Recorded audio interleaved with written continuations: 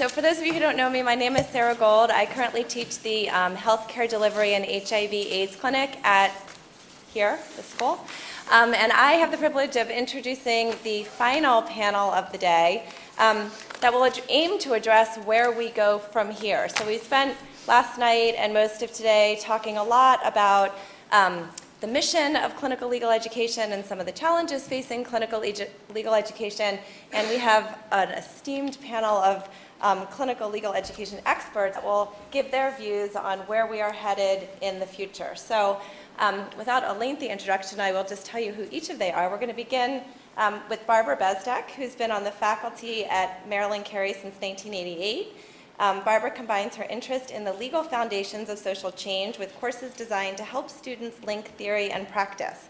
Barbara regularly teaches the clinical seminar Legal Theory and Practice Community Development, and students in this experiential seminar assist clients in low-income communities through legal strategies that support the community's self-determination of revitalization objectives.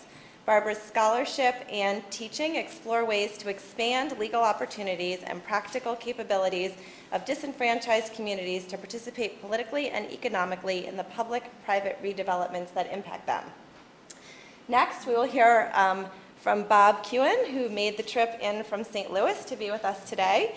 He is Professor of Law and Associate Dean of Clinical Education and co-director of the Interdisciplinary Environmental Clinic at WashU. Bob oversees the school's highly ranked clinical education program. He's published extensively on such topics as academic freedom, access to legal representation, environmental justice, environmental enforcement, environmental science, natural resource conservation, and professional responsibility. As immediate past president of the Clinical Legal Education Association, Bob is an outspoken advocate for the importance of law school clinics operating in environments free of judicial and legislative interference. And Bob has written a recent article on pricing clinical legal education, which he will be the focus of many of his remarks today. And finally, we have Deborah Epstein, who is Professor of Law and Director of Georgetown's Domestic Violence Clinic.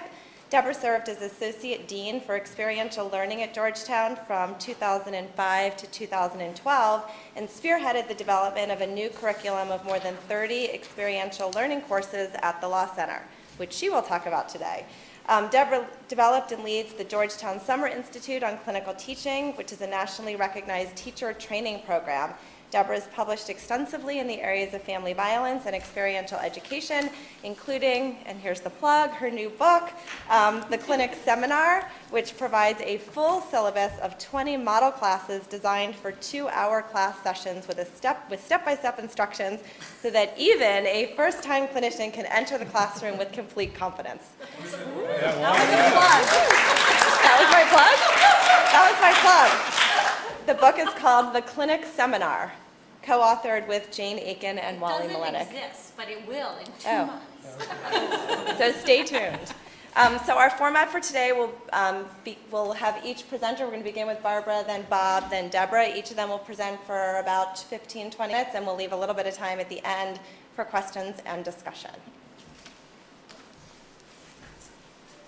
Thank you, Sarah. Well, hello, everybody. You diehards who are still here.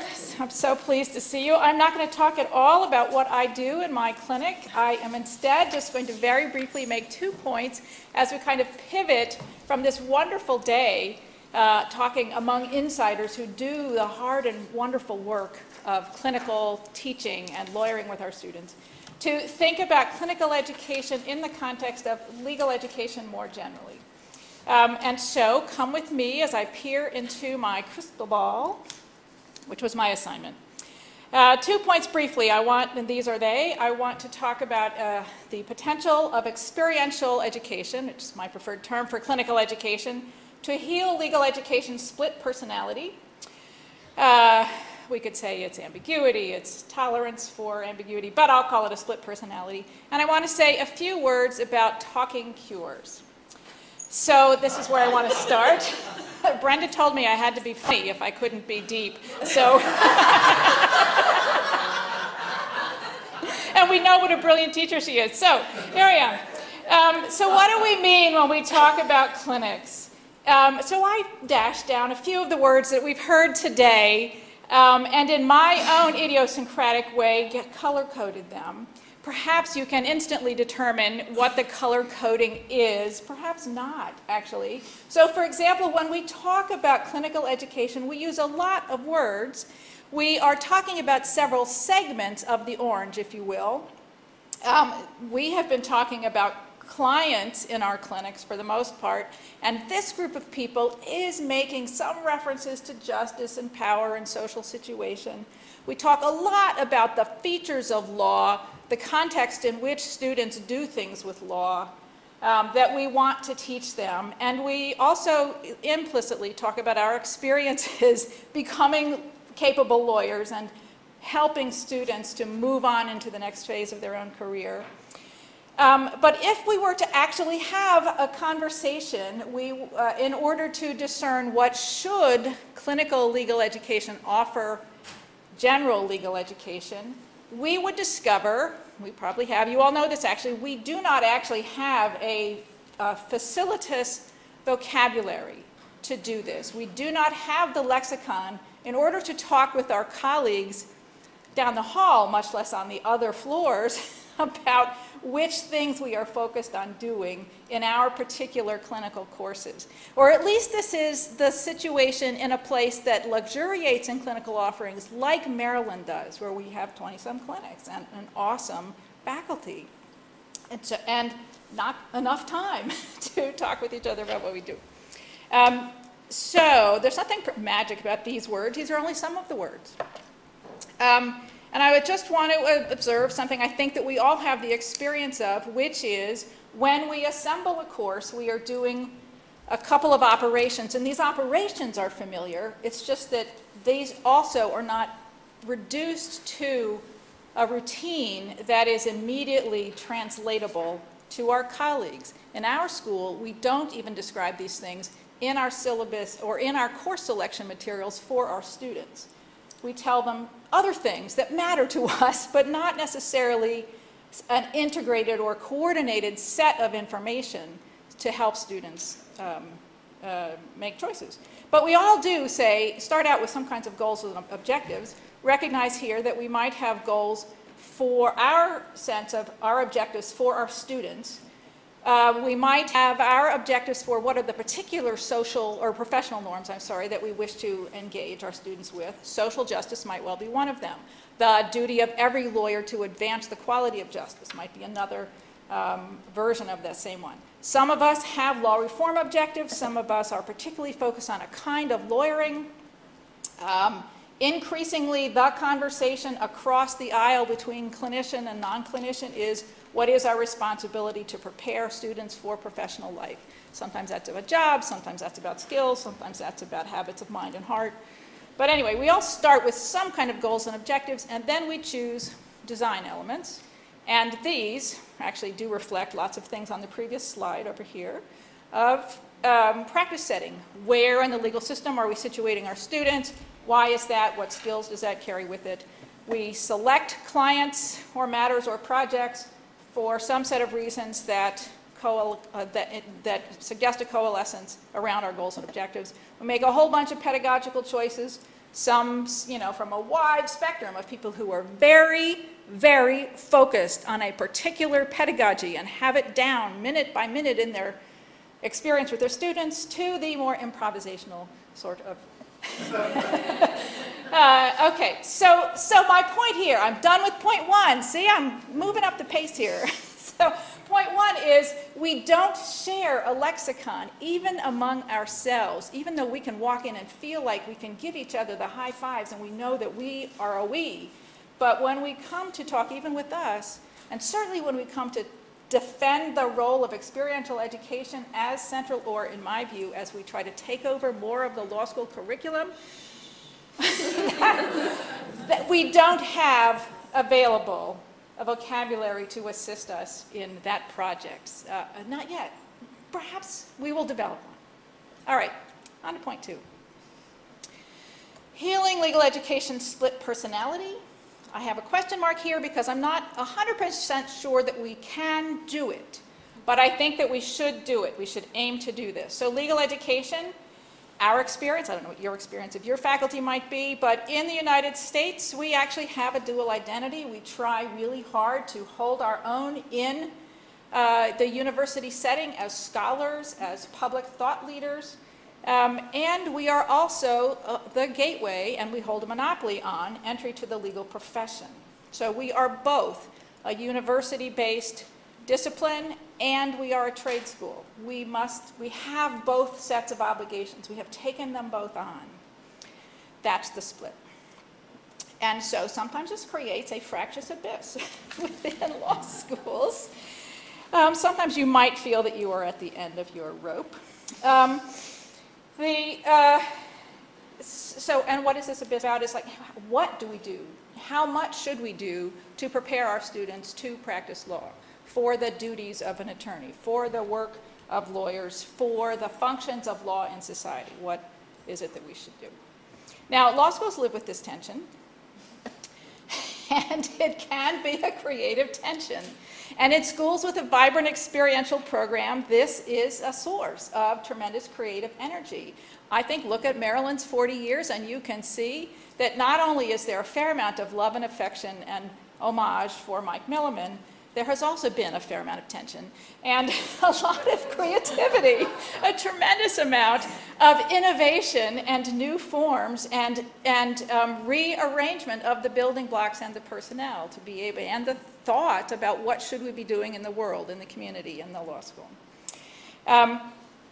So now, law school clinics comprise a key site for advancing the twin missions of law schools. It is a space for a more capacious yet more integrated legal education, to use some of the many words in the Carnegie report. All right, and so what would that look like? That would look like strong steel cables. I don't know what it looks like from you to you, but that's what that is. That's no skinny thread about to break. Those are strong steel cables anchoring our students into their profession, into their obligations to a more just society.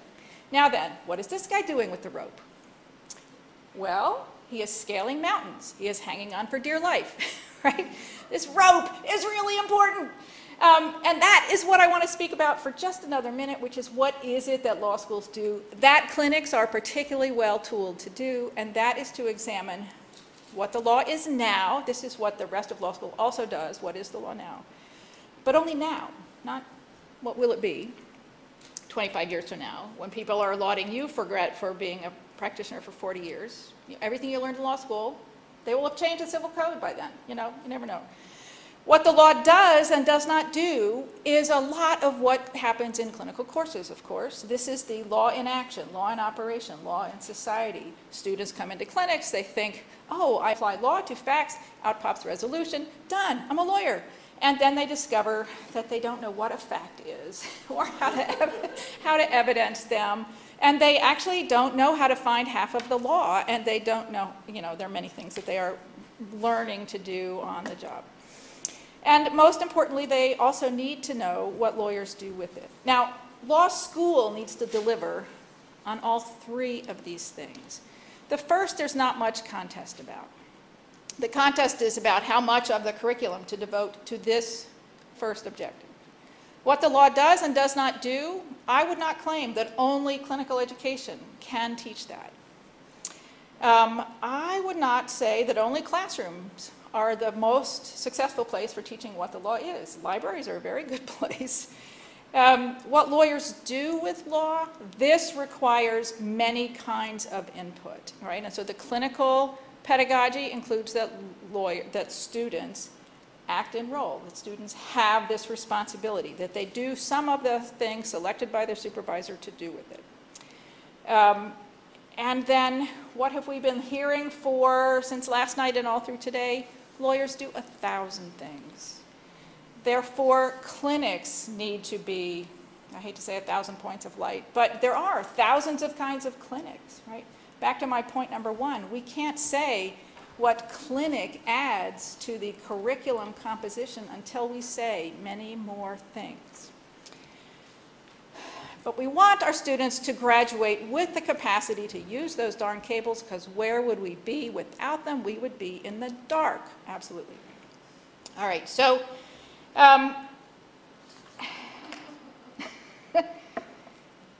Education. We're all about education. Education is what we're left with after we've all left school, right? So who was it? I think it was you who said, the thing you want your student to learn is how to learn, how to keep learning, how to continue to be challenged by the justice demands of our clients and to challenge oneself to learn new tools, learn new skills, go make new partnerships to be able to go do that kind of thing. So what am I saying? I am saying old things with new urgency. The old news is the importance of doing as part of the education.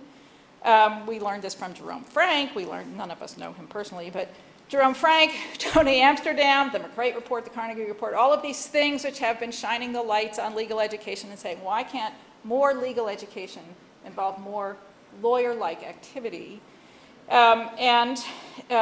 We recognize that law students become lawyers when they start doing the things that enact their understanding, that apply their analysis of legal principles in the things that lawyers do.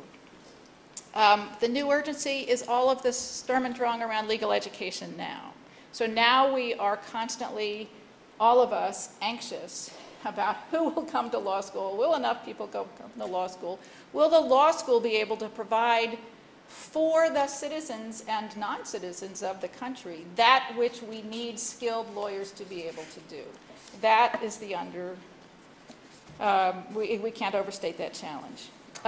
So it's my view, legal education has got to devote still more resources, greatly more resources, and attention to what lawyers do in the world, what lawyers are called upon to do in the world. That's all the things up here on the list, you know, and more as well. What do we want them to do in clinics? What do we want them to do as a result of their legal education? We need them to internalize the habits of excellent lawyers, habits of thought and action. We need them to be able to conduct themselves in the roles and relationships of lawyers. And in clinic, we need them to be able to do that in order to develop these wherever they are, whether that's in clinic or whether you'd call an externship a clinic or any of these other places. They need the assistance, the guidance of knowledgeable others in order to be able to approach the problems and learn from approaching the problems that lawyers encounter. So my final point is just this. Ideally, we deploy the intellectual and practical strands of our split personality into the strands of a sturdy rope, those sturdy steel coils.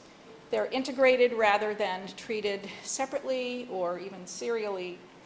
Clinicians have done a tremendous amount of work to develop that deep well and broad net of thinking about how we move novices through the stages of many kinds of lawyers' work. We have an awful lot to offer to the prospects of a recombinant education of lawyers for society. So I'm modestly hopeful.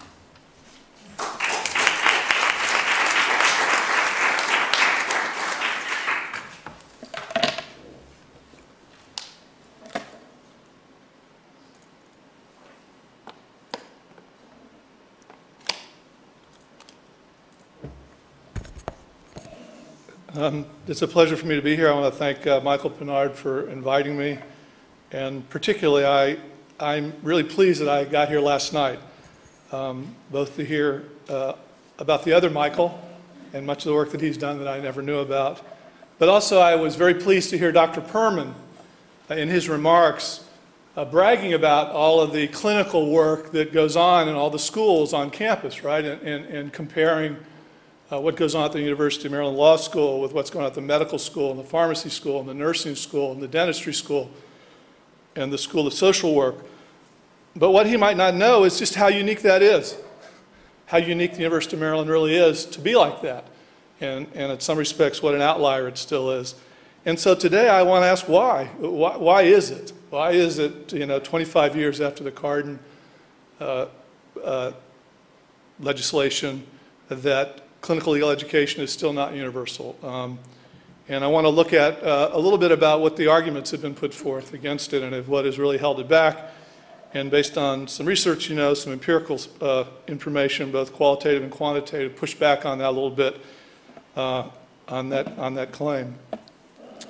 So why do I say law is an outlier? And some of you have seen this chart that I've put together, right? And that's because the numbers at the bottom show we do a pathetically inadequate job of exposing our students while in their professional school to the kind of practice-based education that the others do.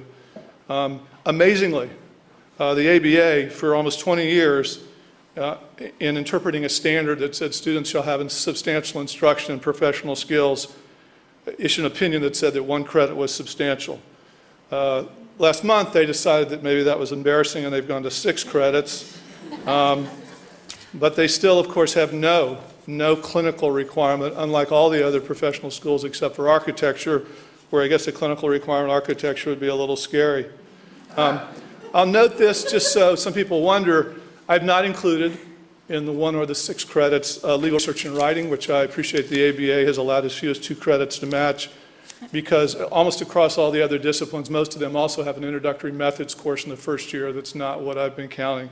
And I surely make no apologies for not including the upper class legal research and writing requirement, which at every school I've been at, and I've been at 5, that is quite frankly a term paper or a research paper and it's got nothing to do with practice.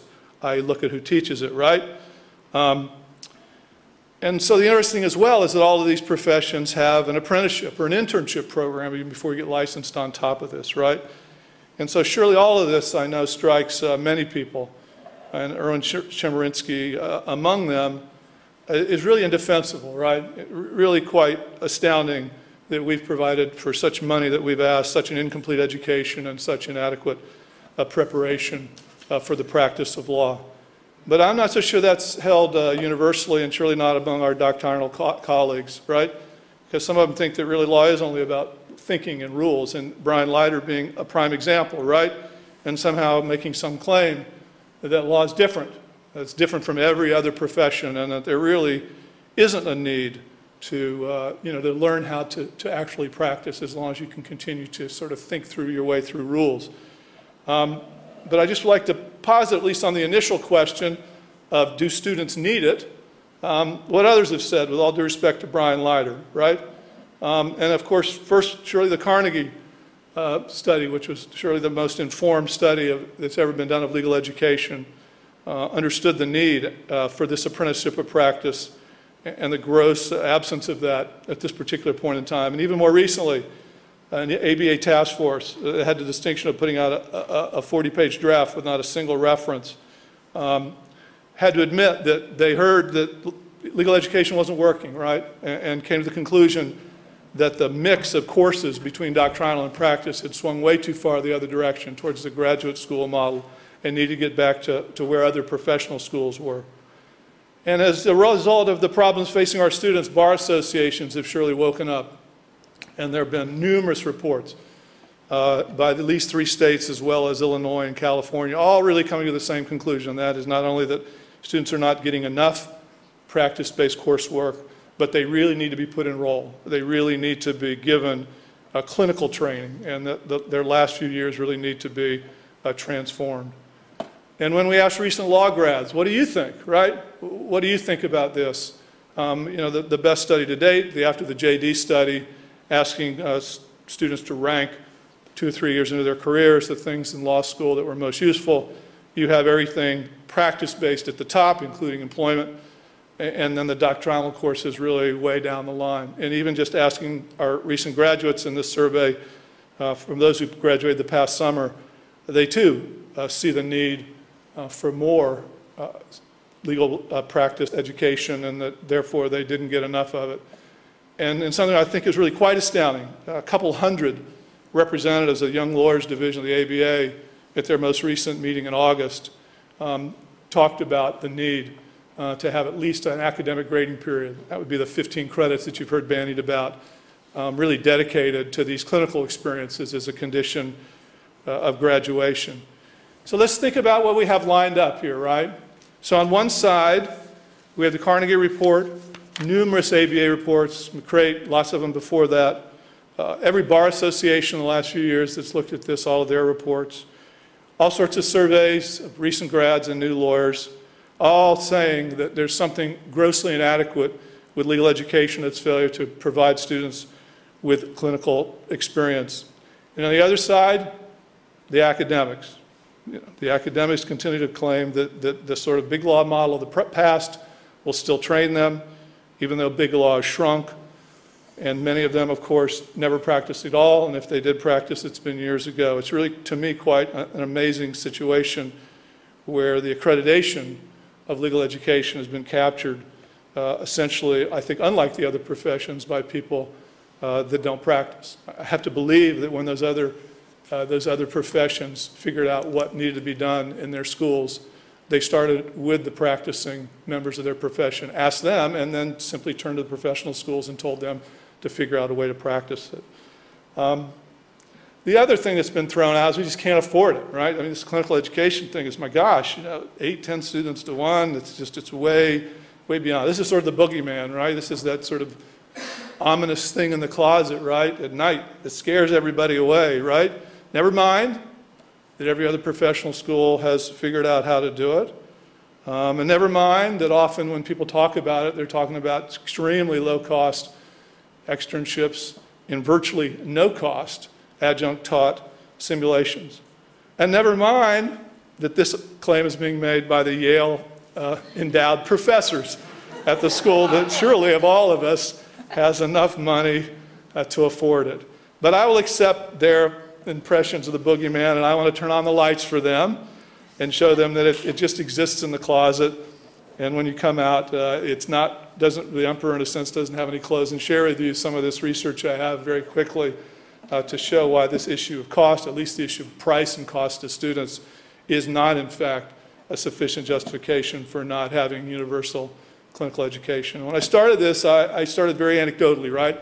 I thought to myself, well, who is doing it right? What schools have dedicated not just clinical experiences, but really at least a quarter of the students' upper class to experiential education? And I came up with Kuehn and University District of Columbia, and then most recently, Washington Lee and their adoption of this particular requirement. And if you think about it, these are really quite different schools, right? We have rural and urban. We have public and private. We have extremely expensive and not so expensive.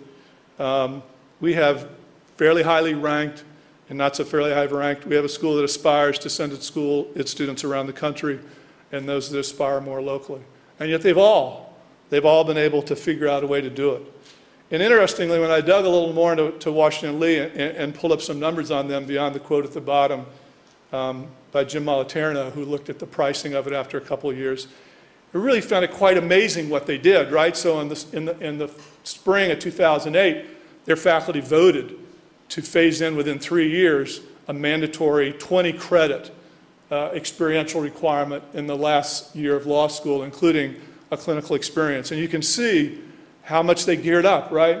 They greatly increased their simulations and field placements and actually doubled the number of clinical placements that were available to students. And amazingly, with all due respect again to the Yale professors, they did it without increasing the tuition there disproportionately to what their peers were doing across the country. So this got me interested in crunching some numbers, which you know many of you that I've done. And I pulled a lot of available data from the ABA, the information that all law schools purport. I have probably 10,000 data points on this and can track any school and where they sit vis-a-vis others. Some U.S. News ranking information, which you'll see I use in a minute.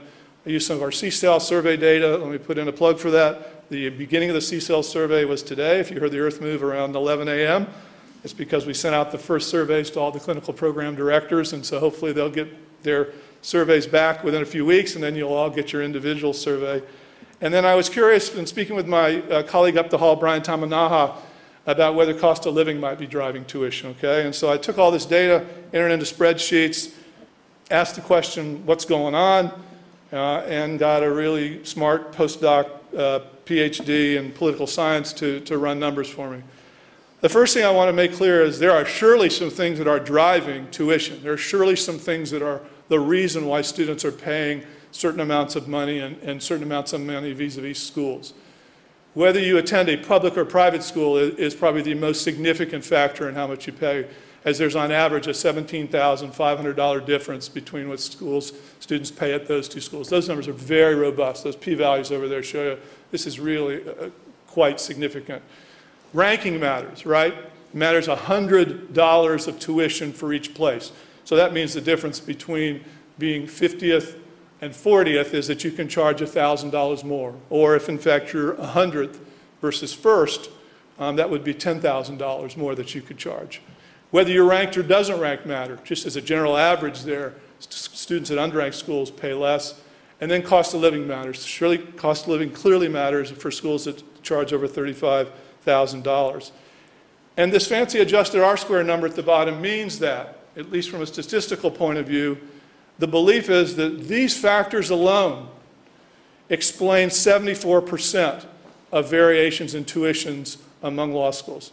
So even if we're worried about what's the impact of clinical requirements on schools, we're chasing a pretty small amount in with every other cost in the school, right? This is really what's driving cost, and you'll see at the end, I'll talk a little bit about perhaps why. So then I went and decided I wanted to look at a few things, right? So the first thing I decided to look at is what about experiential coursework, right? Because I was pushing hard for the ABA to adopt a 15-credit requirement, and I've been trying to help California stick to it on their 15-credit requirement. And what I went and did is this, is I pulled ABA data and I was able to get the number of positions that each school reports are available in 3 types of courses. They're simulation courses, they're law clinic courses, and then the number of students actually placed in their field placement courses. And then I normalized it to get a ratio, right? I took that number, could be 1,000, could be 1,500, divided by the number of 1Ls. And so then what I got was, in a sense, a ratio per student, right? How many of these experiential courses are available at that school per student? And then I regressed it against the tuition charge, and then you can see at the bottom, that doesn't matter, right? Some slight, in fact, effect in the opposite direction, but that p-value shows that there's just no effect there. There is no relationship between the amount of experiential coursework a school is offering and tuition. A school can offer a ton of it, and you can't see a tuition difference between the schools that are offering very, very little or none at all. This is sort of visually what that looks like. If there was a relationship, the line would look like this. The fact that the line is flat and those bands are basically the arrow width, and it could just as easily be a little bit in the other direction, shows that this is just simply not true. With all due respect to the Yale professors, whatever they think the internal cost is, students are not paying any more at all at schools that have gone out of their way to provide more experiential coursework. Then I wanted to go in and really look at the clinical issue, right? So I looked at schools, at that time 23, I think we're up to 25, that, like Maryland, mandate that a student take either, maybe unlike Maryland, either a credit-bearing law clinic or an externship, right, based on some work of Karen Tokars and others. Again, no relationship at all, right? In fact, they charge $1,000 less. But again, that p-value shows you that this is just a statistic that does not show a relationship. There is no relationship there that anyone could go around and say, oh, if you mandate clinic, it's going to cost more. Let me show you a picture here, and don't get lost right away. Stay with me, right? This is a scatter plot of what I've been doing, right? And here is a scatter plot of what I just showed you in terms of schools and whether they mandate a clinical experience or not, right? And your school is one of those dots, right? And the lines are going to show you what I just mentioned, right? So the 2 lines that are sloping downward from left to right are the difference between public and private schools. And you can see with that gap, that's the $17,500 I talked about, and over to the right is the gap between ranked and unranked schools, right? You'll then see the slope of the line, right? The slope of the line isn't showing you what we talked about earlier about how ranking matters, right? Because you see here, as a school's rank goes up in the sense of a higher number in the rank, the amount they charge went down. And the thing I was testing are the little lines together, both at the top and the bottom. And that was supposed to be looking, is there a difference between at a private school if they mandate a clinic or not in a public school? Oh my gosh, I got to move fast. And the fact that those lines are really close together says there's not. Can I still minutes? I also said, well, what about the possibility that after schools adopt a clinical requirement, they've increased their tuition faster? No, again, not the case. In fact, if anything, those schools seem to have slowed their tuition increase after that happened. What about the relationship generally of the amount of clinical experiences available in a school to tuition, right? So here, same way, I said, how many slots are available in law clinics at a school? How many slots are available in externships at a school? And let's see if that matters, right? And I went to see, are there enough slots at schools to provide everybody right now with a clinical experience, either a law clinic experience or an externship experience. Besides the fact that 79% of the schools could, even though only about 15, 18% do, again, there's no relationship between the schools that are providing enough for every student now and those that are not. And then I said, well, what if I run it as a straight line variable, right? And look at instead law clinics, the boogeyman, right? The thing that everybody's so scared about, right? And so I did the same thing here. I said, okay, how many positions is your school allowing in clinics, right?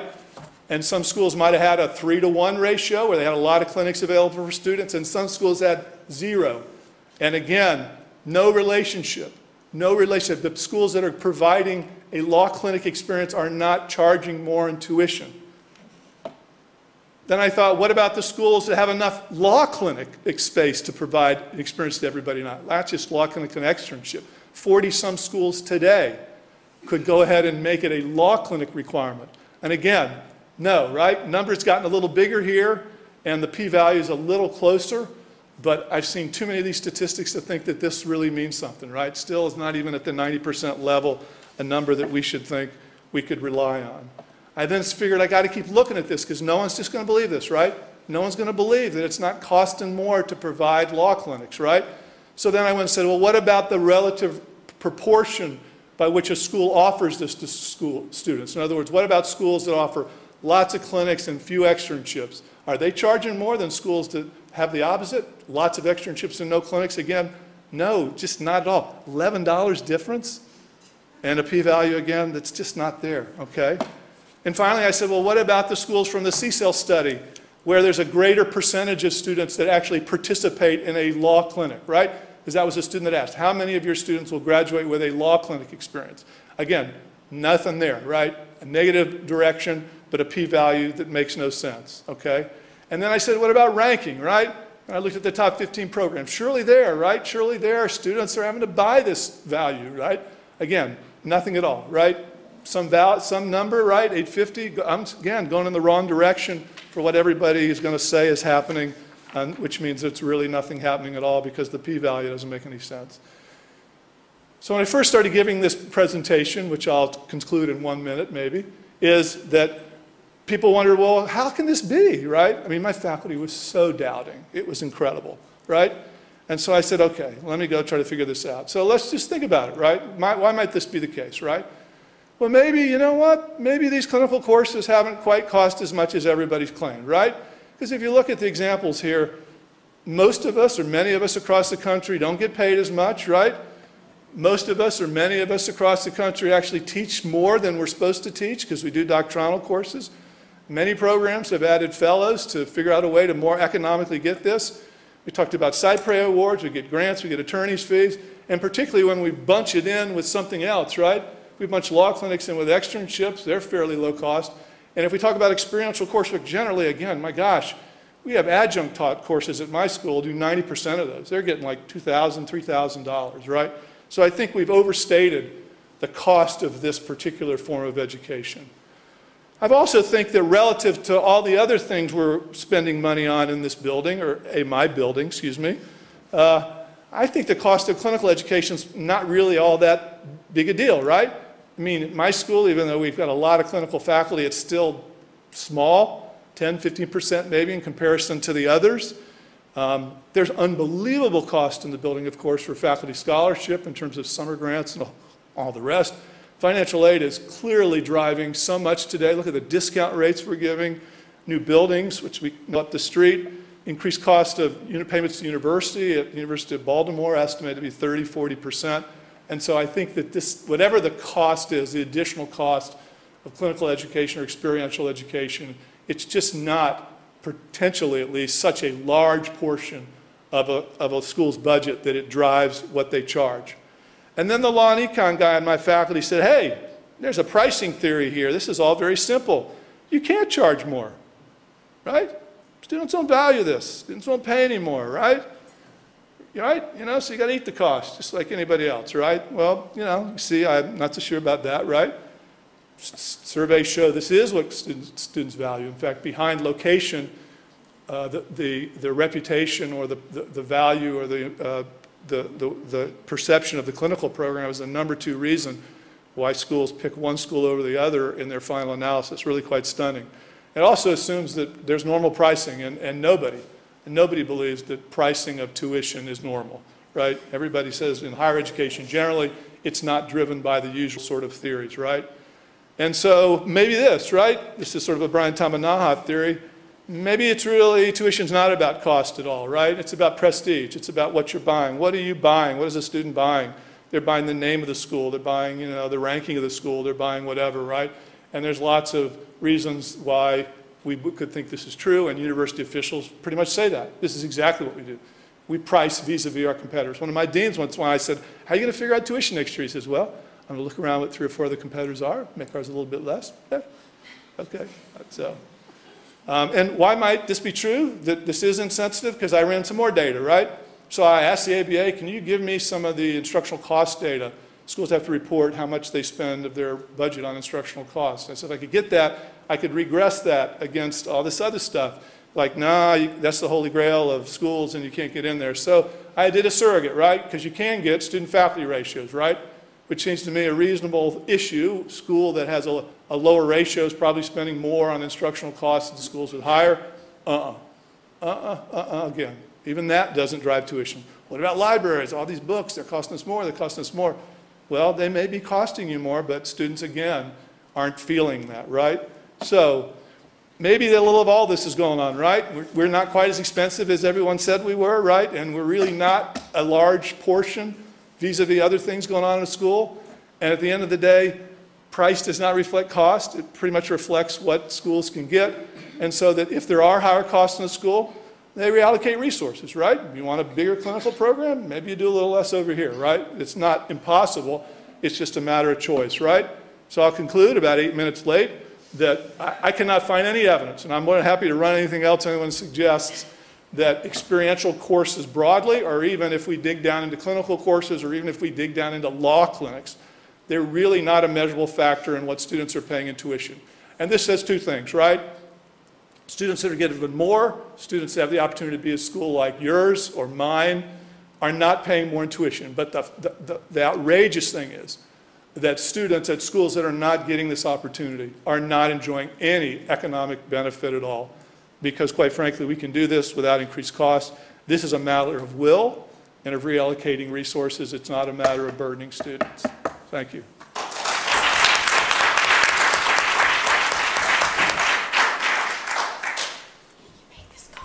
Yeah, just hit B. Just hit B for blank. The math is over. There will be no more math. So Bob is talking about why not clinical education for everyone. We've spent a lot of the day talking about expanding experiential learning, and in the aftermath, as everyone has said, in the aftermath of the Carnegie Report in 2007, this series of highly critical pieces in the New York Times, endless blog posts, all of us across the country have taken a deep breath and started to be very introspective about the quality of education we're providing to our students, and particularly thinking about expanding experiential learning. I think I'm using experiential in some ways the way Bob is using clinic, and not talking so much about simulation, but it is true that the vocabulary is clinical. Okay, so I'm going to say experiential. Just so you know, the ABA has adopted right. all this. You're going to see it. I'm not the ABA. Yeah. So, so we're looking at expanding, and I think that's an incredibly welcome development for law schools, but I am concerned that despite all the talk about that we must expand, there's relatively little serious, engaged discussion about how we should expand. How should we do it? And we know, clinicians know that process matters and structure matters and being intentional and goal-driven matters. So we need to think carefully about what our goals are, what are our concrete pedagogical goals for student learning. We need to think about how do our structures of experiential learning support those goals.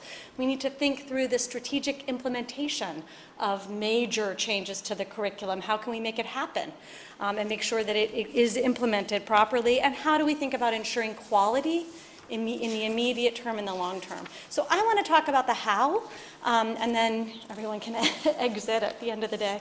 I want to talk about the how, and I'm going to do it through the example of a curricular expansion at Georgetown that Sara referred to. We have developed, during my deanship, we developed a whole new curriculum called the Practicum curriculum at Georgetown. It's a whole new series of experiential learning courses.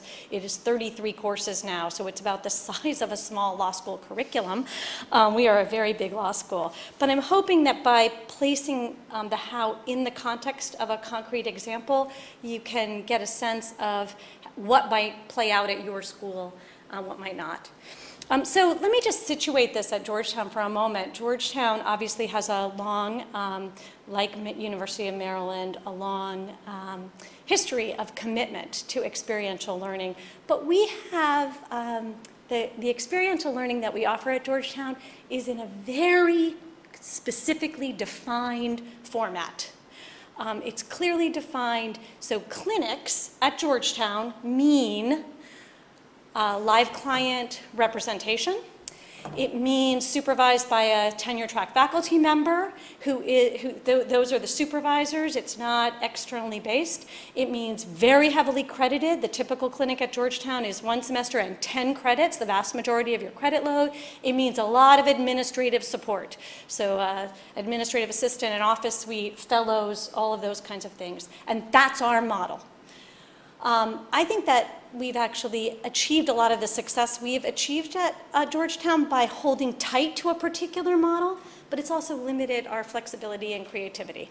Then we have an externship program. That's our other source of experiential learning before this practicum curriculum was adopted.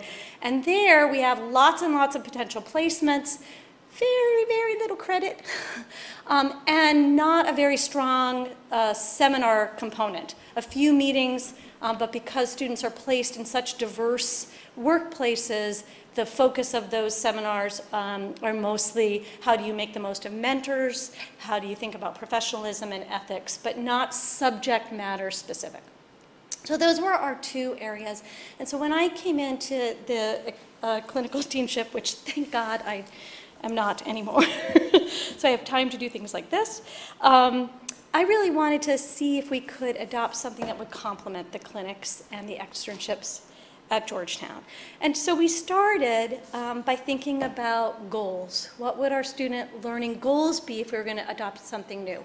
And I put together an ad hoc committee of people who I consider to be opinion leaders in the non-clinical and in the clinical faculty to get together. And what we charged the committee with was thinking about what should students know, understand, be able to do upon graduating from our law school that's not sufficiently supported in the curriculum as it exists right now. Okay, what should they be able to do that we're not giving them enough opportunity to learn? And we framed the charge to the committee that way for a reason. Anyone who has worked in law school administration for a New York minute knows that if you charge a committee with, should we expand in this way, the whole process is going to be so derailed by a conversation about opportunity costs, because in fact, unless you have a major gift with a specific target, the pie is limited. It just is. And so people who think we should expand in private law or public law or experiential learning are going to have that conversation, and you may never get to the substantive conversation. So we tried to look at what we were doing at Georgetown, and we did a survey of everyone, the full-time faculty, visitors, adjuncts. We have a huge adjunct program. And we asked people, what kinds of habits of mind, competencies, skills are students leaving your class with? What's your targeted goal? And what kind of pedagogical practices do you use to support those learning goals? And actually, it's worth doing that because you learn a lot about what's happening under the radar screen, and your colleagues are probably doing really creative things that you don't know about. But one of the things we got to, which is where I expected us to get, was that the things that are not well supported in our curriculum are best supported by live client fieldwork experiences. We are really, really good at analysis, teaching students, giving many opportunities to analyze appellate cases, to write papers and think about the abstract theory of law, many opportunities, fewer to think about other things. So we came up with a list of these learning goals. It's a long list, but I want to give you some of the ones that I think we highlighted as most important. One was learning to exercise judgment. Another was understanding the meaning of professionalism in the legal field. Another was using collaborative approaches to strategic problem solving across practice areas and contexts. Not that much of that going on outside of clinic. Recognizing injustice and appreciating the ability and responsibility of lawyers to respond to it. We've talked a lot about that today. Understanding how to exercise power and the consequences of doing so. And finally, dealing with factual chaos, right? Recognizing that factual chaos is the way the world works and then figuring out how to deal with it. And so once we had this list of student learning goals that we didn't have too many opportunities for students to engage with, the committee really came to the decision collectively that what we needed was more fieldwork-based experiential learning. So there we were. And we needed to start to think about structure. And I'm not going to spend a lot of time about this because it's probably pretty specific to Georgetown. But what we decided we would do to complement the clinics and the externships was something in the middle, which would have both a substantive seminar component, a subject matter specific substantive law component, and a very rich field experience component as well. And so much of the learning would come from the connection that students were making between the experiences they were having in the field and opportunities in seminar to reflect on the meaning of those experiences and the connection to the subject matter law, right? So how is the theory borne out or not borne out in practice and learning from that? But somewhere mid-level credits between externships and clinics for us, less of a commitment of their time, and not having the responsibility of being the lawyer for the client. Okay, so that's the structure we picked. Okay, so then we had committee agreement to embark on a new area of the curriculum, and I knew we needed to get faculty buy-in. Bob had a bunch of statistics about the Washington and Lee experiment, where they've done something very dramatic with their third year, but there was a lot of dean strong-arming in that program, and the faculty has implicitly and explicitly resisted, and it has become a big problem at the school. Top-down programs are complicated and don't always, are not always as effective as ones where there's faculty buy-in.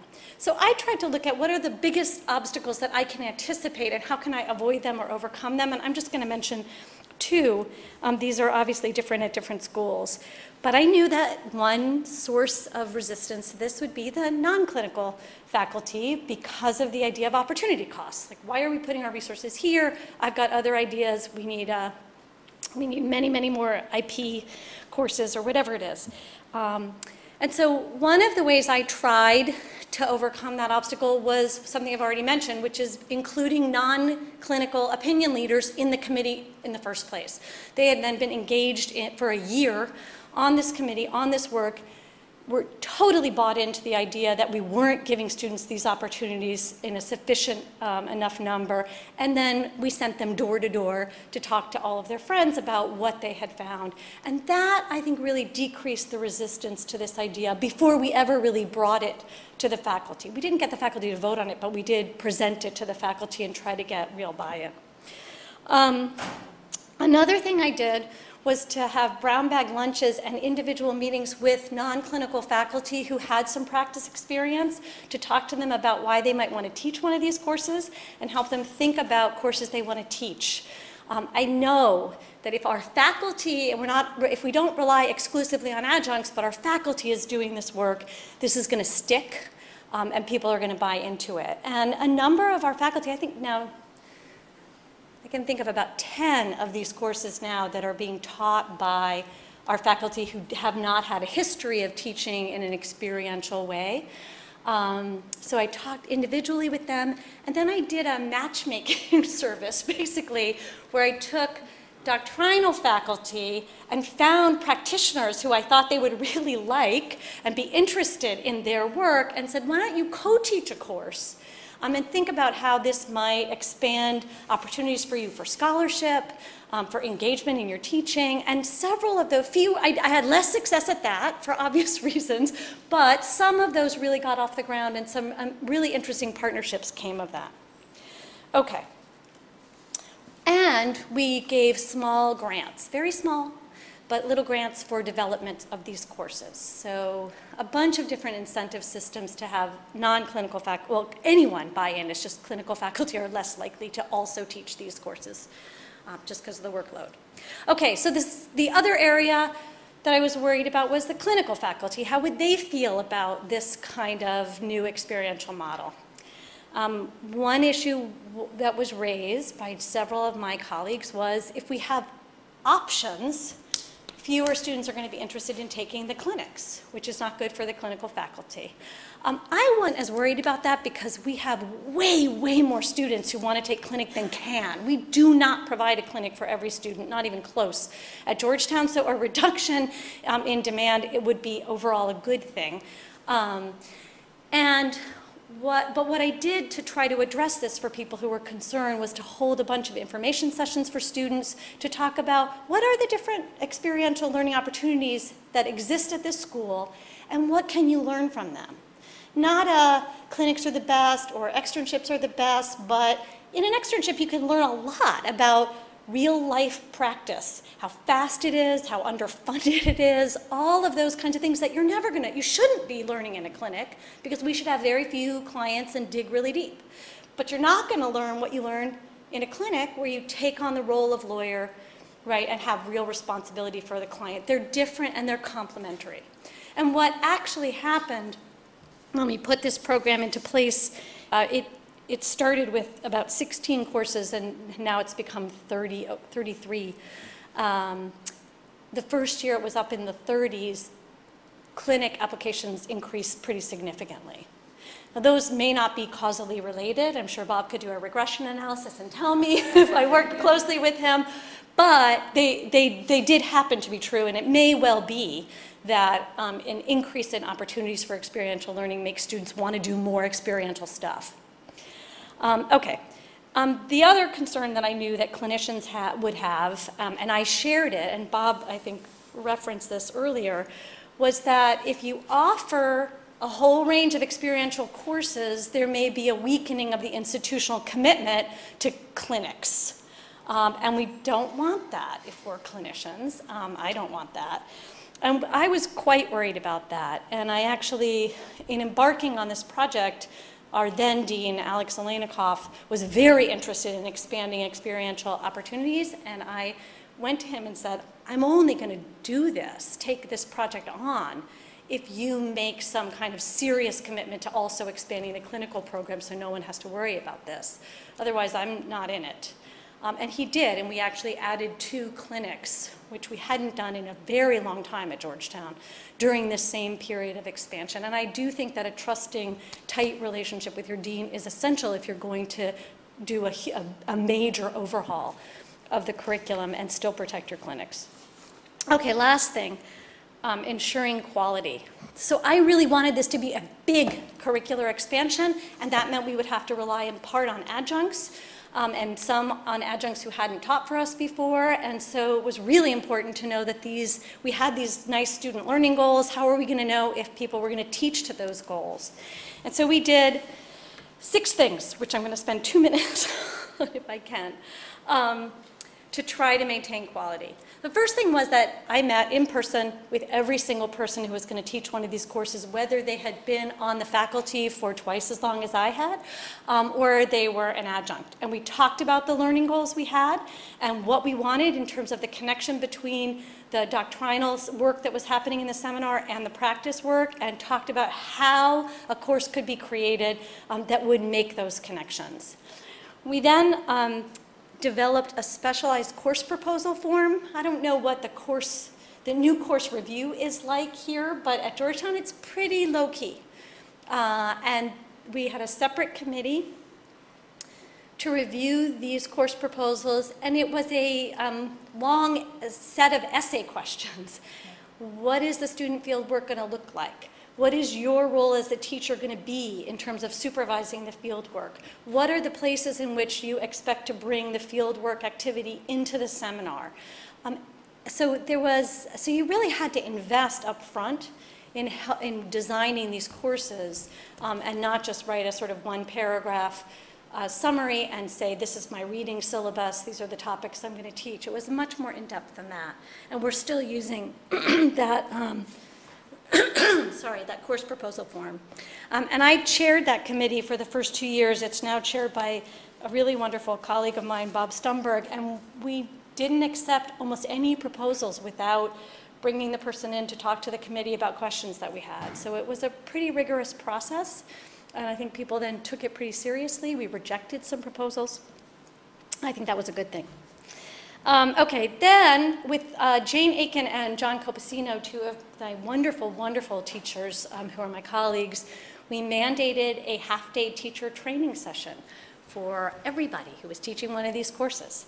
And we spent some time talking about how do you backwards design classes from your student learning goals. Then we asked everybody to think about what are some of the fundamental insights from practice that in your course that you expect students to have. What are they going to learn from their field work? And then what are the touch points in their field work and in your seminar syllabus where those insights are going to come to the surface?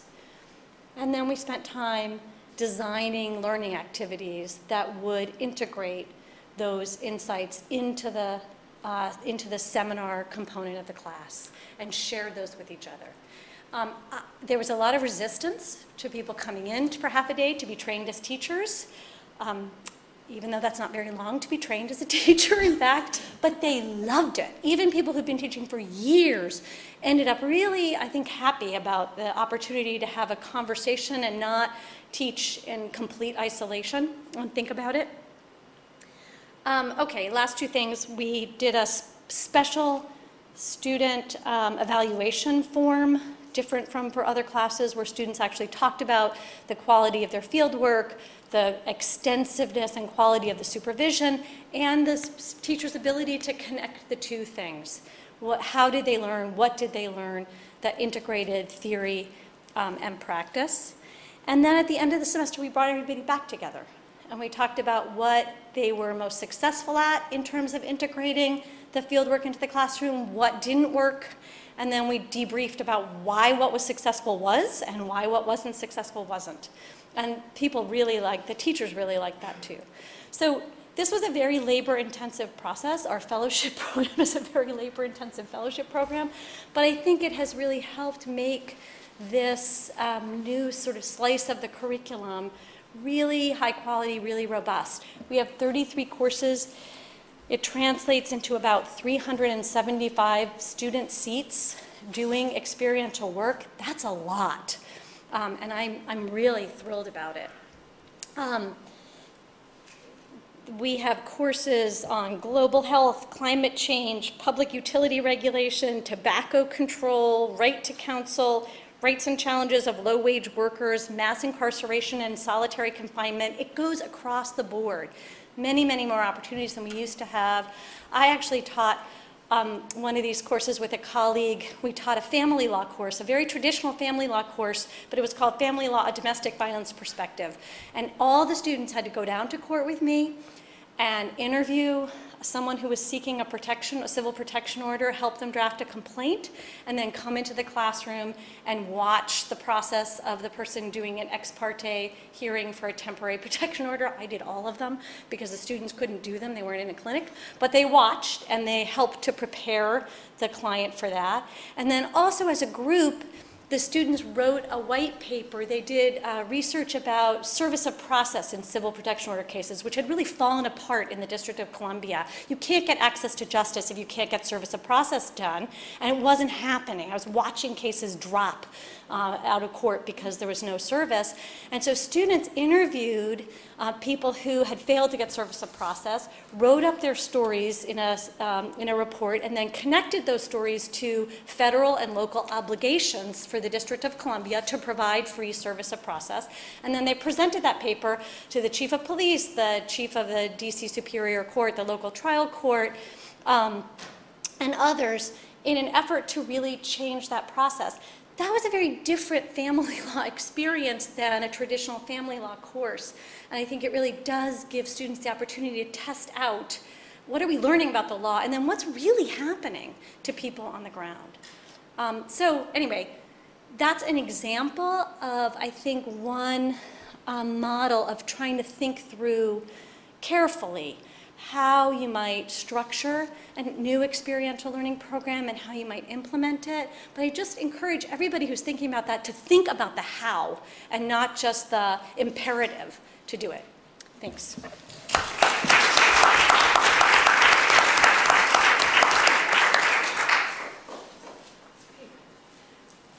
We have about, if people are willing to stay for a little bit longer, I think we have such a robust conversation that we could have, but we could do probably about 10 or 15 minutes of questions. I'm sure people have reactions, comments, thoughts.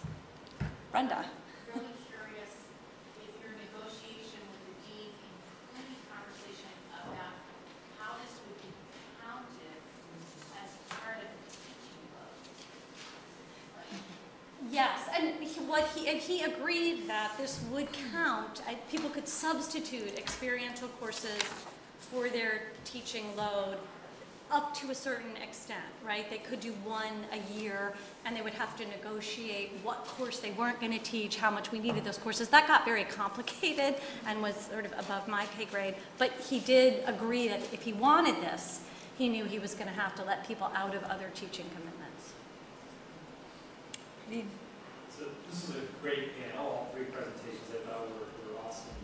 I have two questions for Bob. Have you looked at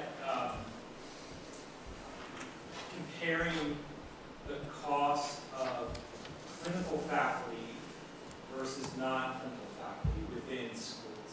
Right? So not the cost of clinical legal education, but what clinical faculty costs versus what non-clinical faculty costs in terms of what they deliver in terms of credits in terms of courses offered, student service, that kind of thing. That's one question. And the second is, is there any kind of way to do an ROI on clinical offerings, right? So one thing that I always feel is lost in this conversation of cost is, so there is a cost to any offering, right?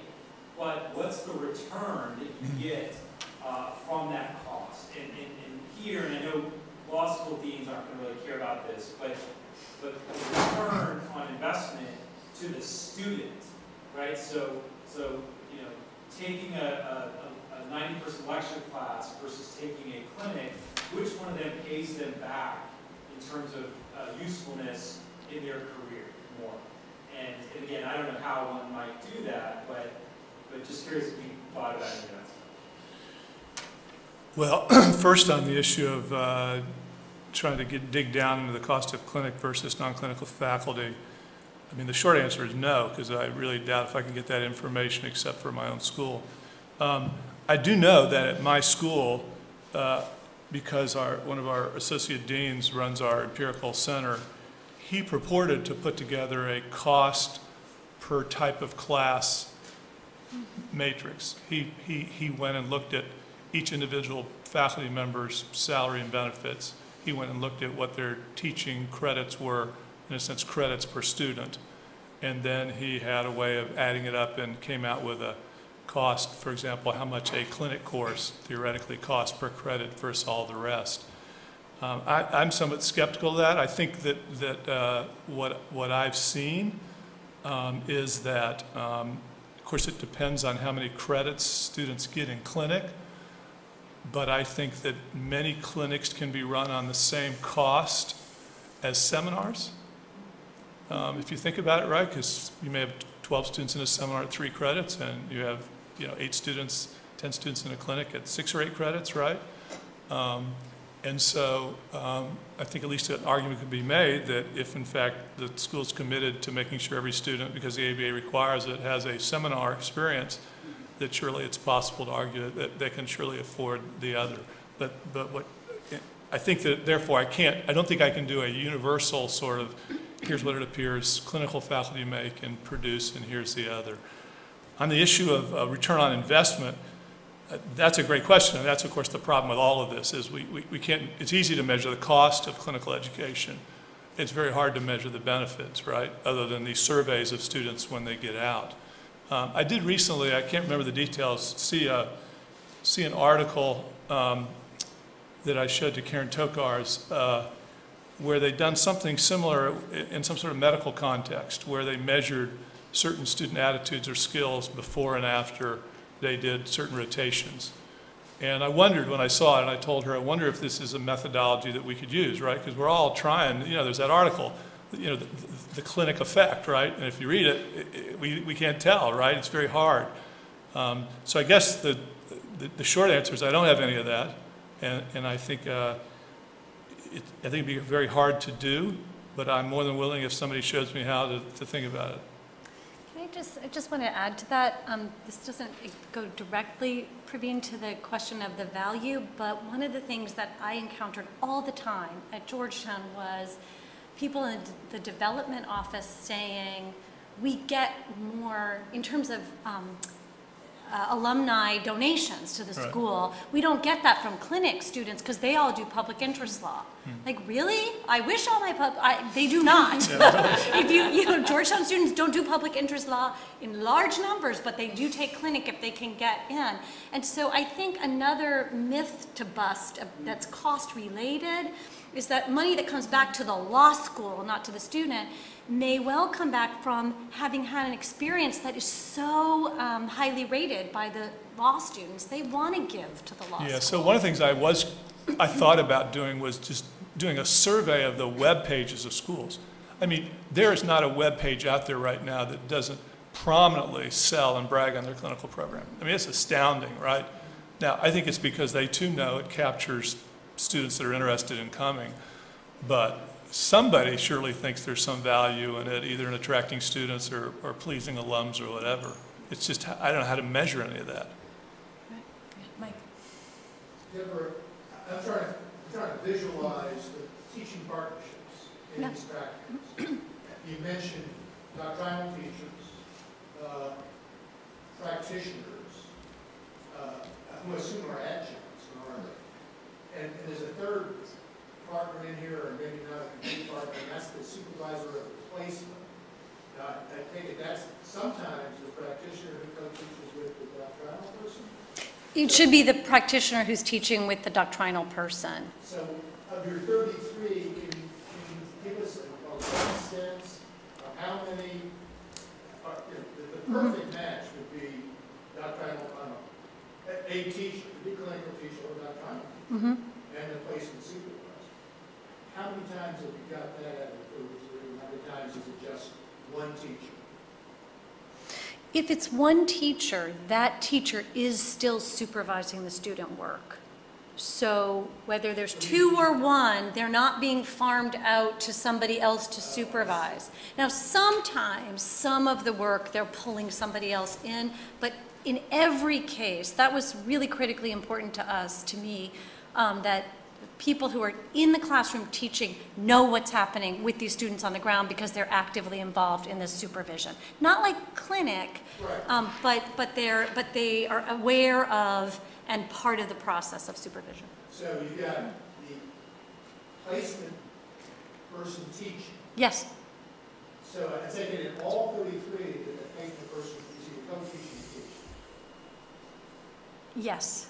Exactly, yes, or it's a project, so there may not be a placement. So it could be that we're talking, we had a practicum course called Motherhood and Criminality.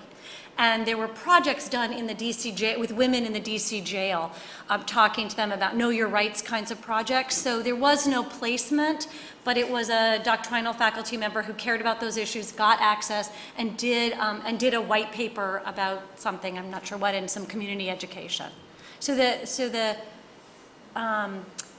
client, relationship with the clients is all different kinds of lawyering, and some of them it requires less practice experience. Does that help?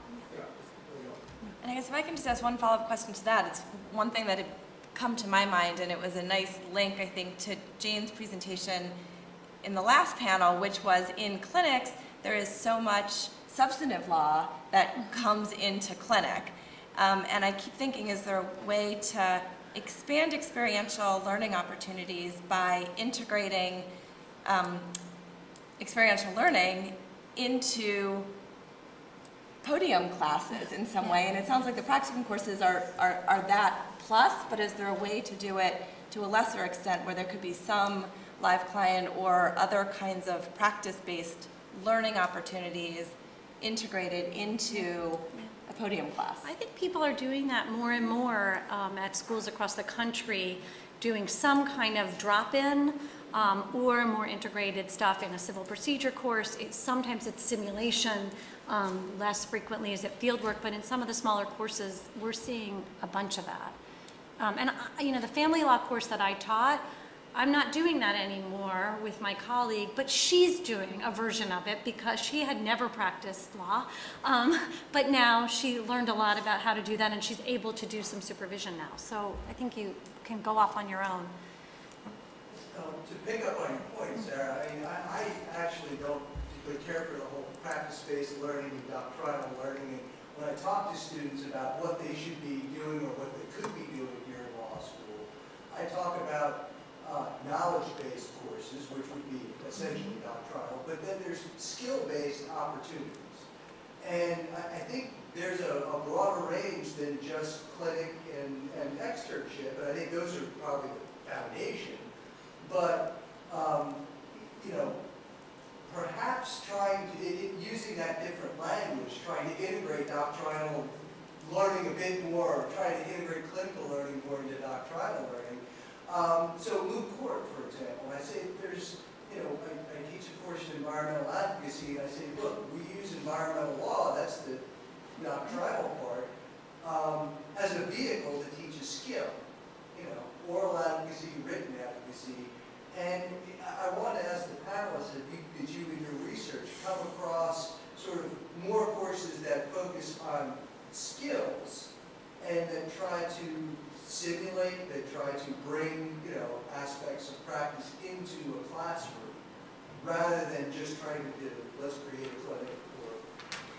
Well, one of the things, if you hear James Moliterno talk about some of the new courses they've put together at W&L, they've created these very sophisticated simulated law practices. So they may have one on, you know, mergers and acquisition or bankruptcy or whatever. And the point of it is to, as you say, and they're done by practitioners, that they bring in some very complex factual scenarios, and over the course of the semester, the students sort of struggle with it and get through it, right? So it's still a simulation, but it's really a very high-leveled simulation taught by practitioners bringing in, quite frankly, sort of real-world problems. I have no problem with skills-based simulation courses. I think students can learn an enormous amount from those courses, but it's very different kind of learning than live client work. It's just different. You don't have factual chaos if you have a set package of facts, even if you give it out in dribs and drabs. So that's why I don't use that language to talk about the difference between doctrinal and skills as non-clinical and clinical. I don't think they're good proxies. You know, we talk a lot about doctrine in the clinic, and we talk a lot about the application of that doctrine to reality, and there's a lot of skills training too. But I don't think it works as a distinction all that well. And I would make one last set of observations, which is the current language about how to upgrade and intensify practice-ready education is to move to think about competencies because of the integrated nature of what it is you need to know and the things you need to know to be able to move it forward in the world. And so while it's constructive to provide skills education in about specific skills that require a lot of practice, that don't necessarily require, for the purpose of preliminary practice, the factual chaos and fact sensitivity and live clients. It is a tremendous allocation of resources to teach an entire course in any of these several skills. And so there used to be courses in alternative dispute resolution, which would try to teach you 3 modes of dispute resolution, or trial skills courses, which is an excellent place to use some of those. They do not teach the competency, how is it that you really ramp up what you do as an advocate? How is it that this interrelates with other choices that you might have in the skills or function spectrum? And a lot of clinical education has fought long and hard to get away from the divide between education and skills, right? And so there still are folks who teach podium courses who orient in the world and make that distinction that clinical stuff is just motor skills. I can think of 3 people on our faculty today. And that's not what we've been discussing. Yeah, no, I guess I might be just spoiled in that I know all the students I talk to are going into clinic and doing that clinical experience, so I'm sort of able to talk more broadly about skills. I think one of the great disappointments for some of us who have spent the last 5 or 6 years trying to get the ABA to do something with its latest round of changes is their complete disinterest in identifying and requiring competencies, at least a specific setup. I mean, they basically have punted and said, nah, school can decide whatever they want to teach and whatever they want to teach to. And so, again, I think, I've often had social work students intern or extern and within our clinical programs, they have a mandatory requirement for that.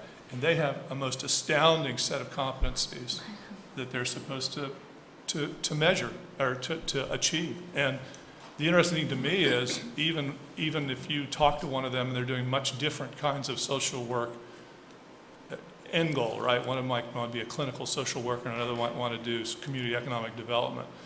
They've been able to agree that there are some fundamental competencies that every student has to get, maybe not at every placement, but before they graduate. And you see the same thing in medical school, right, is that even though in the 4th year you can kind of pick and choose where you want to go, in the 3rd year, you got to do that rotation through pediatrics or obstetrics or whatever. It doesn't matter whether you want to be a neurologist or neuroscientist or whatever. And so that, I think, is maybe, and I'm sure in your lifetime, and I hope in mine, that we finally see some of those competencies coming to the fore and really dedicate ourselves to them. And we'll get you, Deborah, to lead that internal effort to get there since you have that skill. Just being mindful of the time, it is 5:18. Do we have time for one? Mike, did you have a final comment or question? Yeah, I'll save it. For next, For the next 40 years. 80th anniversary. Thank you. Thank you so much.